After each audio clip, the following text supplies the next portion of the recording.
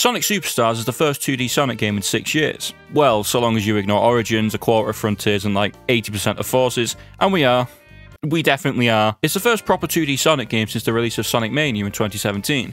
Considering how highly regarded Mania is, Superstars has quite a bit of pressure on it. It's not like Frontiers, where the previous 3D game was Forces, which I can safely say was a game. In the history of video games, Sonic Forces was certainly one of them. Because of that, Frontiers didn't have much to live up to. Also, it completely changed gameplay style, and while Superstars has changed to a 2.5D approach, the gameplay is still classic Sonic. Well, the game recently released, so let's take a look at it. First things first, I may as well talk about the story, because this is a 2D Sonic game, so it should be pretty simple. The game takes place mainly on the North Star Islands, which are home to these giant animals. I mean, look at these. That's a big boy right there. The large animals are of interest to Dr. Eggman as he sees an opportunity to turn these massive creatures into badniks. He enlists the help of Fang the Hunter / Fang the Sniper / Nat the Weasel, why does he have so many names, who has managed to scratch and claw his way out of Sega Purgatory because the last time we saw him was in Sonic the Fighters, which was 27 years ago. No, I'm not counting Mania because that wasn't actually him. Eggman also has the help of a native of the islands, Trip, who as her name suggests, is a total klutz. She's just kinda there to help the villains find their way across the islands. Obviously, this plan of turning animals into badniks doesn't rub the good guys the right way, so Sonic, along with Tails, Knuckles and Amy, set out to stop the Doctor by freeing the animals already captured by him. Whilst travelling across the islands, Fang, along with Trip, attempt to stop the heroes by various methods. They don't work though, because Trip's very clumsy and she's not very good at this whole evil thing, which leads to Fang berating her often. At one point, Trip falls down a trapdoor that was set up to trap the heroes, which leads to her meeting Amy, who offers help to her. After a couple more zones, Knuckles finds the Chaos Emeralds, but Fang swiftly intervenes to steal them off him. This leads to the heroes going face to face with Fang in a boss fight that can absolutely... I'll talk about it later. After defeating Fang, Trip grabs the emeralds and uses them to turn into a dragon. What? She takes out Fang and Amy introduces her to the team. After a few more zones of freeing animals, the team uses Eggmobiles constructed by Tails to travel to the Egg Fortress, which may as well be another Death Egg at this point. The heroes wreak havoc throughout the fortress until Eggman reverses time somehow to reverse the damage. But they end up taking him out anyway and destroying the Egg Fortress, so that was a bit pointless, wasn't it, Round Man? After taking care of Eggman, the team uses an Eggmobile to depart the exploding fortress, and everyone is happy. Until a massive dragon comes out of nowhere to attack the islands. Okay, I'm a fan of your usual supersonic boss fight. Hell, I did an entire video covering every single one of them, but this has to be the most out-of-nowhere final boss in all of Sonic. Okay, it doesn't come completely out of nowhere. Eggman is aware it exists since he has this really bad drawing of it at the start of the game, and Knuckles finds a mural depicting it when he finds the emeralds, but there is nowhere near enough foreshadowing for this thing. There's not even a reason given why it shows up. It just does. Anyway, Sonic takes care of it and Trip helps by sealing it into a gemstone. That's the end of the game. This is a 2D Sonic story, so it's pretty basic. There's not much to talk about other than the dragon coming out of nowhere. The story's fine, but how's the gameplay? Sonic Superstars is a 2D Sonic game. That may sound obvious, but it's the best explanation. Sonic and the gang all accelerate, decelerate, and jump in exactly the same way as the classics. There may be some opposition to that, but people have done tests, it's exactly the same. Any difference can probably be attributed to the game being in 2.5D now. And speaking of it being in 2.5D, this game looks fine, but I don't know, something just feels missing. It's colourful and everything, nothing here looks bad, I just can't explain what isn't working for me. Granted, I have a bit of a bias against 2.5D games. I much prefer full 2D games with sprites. I know why they changed to 2.5D, it's much more casual friendly and the game is more likely to sell more because of it, but that doesn't mean I have to like it. Another thing I'm extremely mixed on is the music.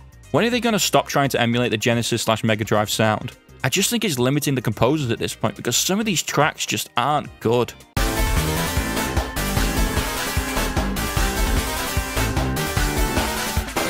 There are some tracks I do like though, such as Pinball Carnival Act 1.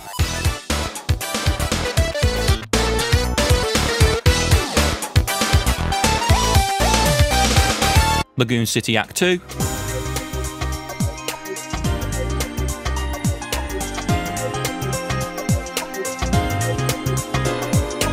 Sand Sanctuary.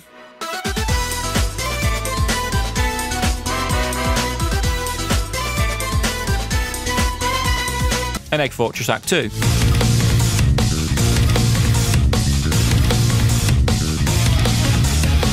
I don't think the soundtrack as a whole is terrible, but it sure is disappointing. Since we're talking about the stage's music, how are the stages themselves? Whilst it's great that every level here is original, I think some of these levels are a bit safe in their aesthetics. The level design, however, I think is pretty good. The stages are large and expansive, and there are many different paths you can take through levels which make repeat playthroughs fun. It can definitely be a bit slower than your typical Sonic stage at points, especially later in the game, but I don't mind it. Going into the game, I'd heard some people saying that the game started good, but dropped off in later stages. Personally, I don't really see that. The game definitely gets harder later on, but I expect that. The only real zone that I didn't like was Press Factory. This stage is just annoying. It's too focused on its gimmicks to have any sort of fun, especially Act 1, where you're just trying to go fast and are interrupted by... yeah, that. This game quite likes its gimmicks, actually. We have the grinding and dark sections in Speed Jungle, the pinball in Pinball Carnival, all the nonsense in Press Factory, the squid and mouse thing in Cyber Station, the shooting section in Frozen Base, and the reverse time thing in Egg Fortress. Some of them I can do without, but they're fine for the most part. Another sort of gimmick in this game is the Emerald powers. Much like Sonic 3, you can find giant rings across the level which take you to a special stage where you can earn an emerald. These stages are fine. The swinging can be a bit awkward sometimes, but catching the emerald shouldn't be awful. The only stage that gave me trouble was the 5th one.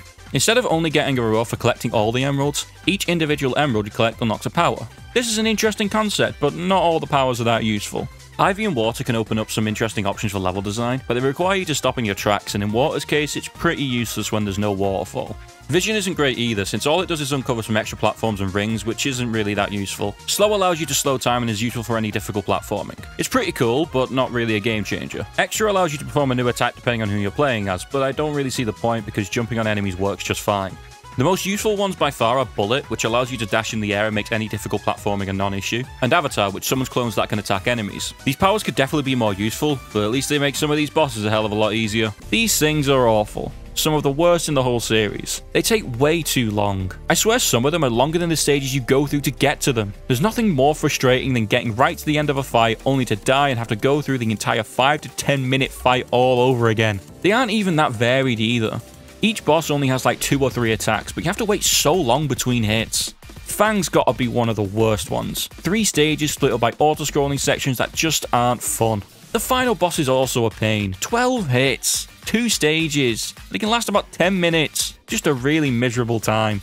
At least when you beat the final boss of the main story, you unlock the ability to play as Trip as well as the new story. Trip's story. This is one of the worst things they put in a Sonic game. Trip's great, right? I think she's a great addition to the team and her moveset is fun. She has a double jump and can stick to walls to traverse them. That's really cool. What's not really cool is the level design in her story. Trip's story consists of Trip going through every level of the main story, only with level design more tailored to her moveset. I know I had to beat the game to get to this point, but that is no excuse for some of the worst level design and enemy placement I have seen in a 2D Sonic game. There are spikes everywhere, enemies can snipe you from off screen, and pits like to show it when you really don't want them to. They even made the bosses last even longer, and the final boss of this story is one of the worst I've ever played. Hey, it's Fang again, and he's being a dick! He has not 1, but 2 insta-kill attacks, and if there's one thing I absolutely hate in boss fights, it's insta-kill attacks. This fight is 2 stages and both can last about 5 minutes. Nothing is more frustrating than getting to the end of the boss and getting thrown towards a screen or insta-killed by these things or getting headbutted out of nowhere. Fang, you were missing from games for 27 years. Please go back to being missing. The biggest indictment I can give to Trip's story is that I thought the one thing that you shouldn't think when playing a video game. When does this end? It was a complete slog completing this thing, and the worst thing is you have to complete it to get to the true final boss, which is also awful. Not only does Barney the dinosaur over here come out of nowhere, but his boss fight mostly consists of watching him do stuff whilst your ring count depletes. You control exactly like the super fight in Mania, only this time the only way you're collecting enough rings to stay alive is to rely on your friends airdropping them in. You also get more rings if you overlap them, and that's really helpful and everything, but sometimes they show up in the middle of a transition so you can't collect the rings. Oh, and why not? Let's throw in an insta-kill attack in the first phase because we're Arzest and we don't know how to make good boss fights. Also, it doesn't make much sense to me why you can only play as Sonic in this boss. This game prides itself with its multiplayer, and yet Sonic's the only one who can save the day.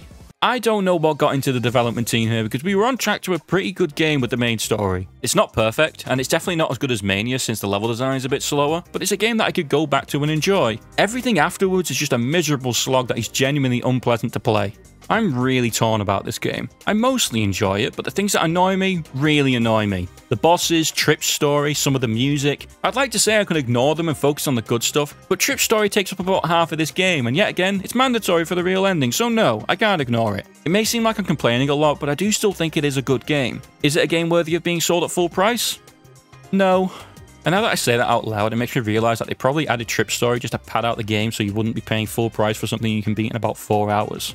I do like the new inclusions. The Chaos Emerald powers should be a thing for future games, since I think they can open up more options for level design if done better. And Trip's great. I hope we see her in future games and that she doesn't get Marine the Raccoon. Also, multiplayer is a great idea, but there's no real excuse for it not being online in this day and age. The online battle mode seems fine, but I also don't really care for it. I'm not playing a 2D Sonic game for this sort of stuff. Keep building on the things in this game, please, and if it's Arzest who's going to be making 2D Sonic in the future, Please get someone else to work on the bosses for the love of God. Us Sonic fans have been busy recently, what with Superstars and the Last Frontiers update, and if you want to see what I think of that update, here's a video where I talk about just that, and if you enjoyed this video, make sure to like, comment and subscribe if you want. I hope you have a great day, and see ya.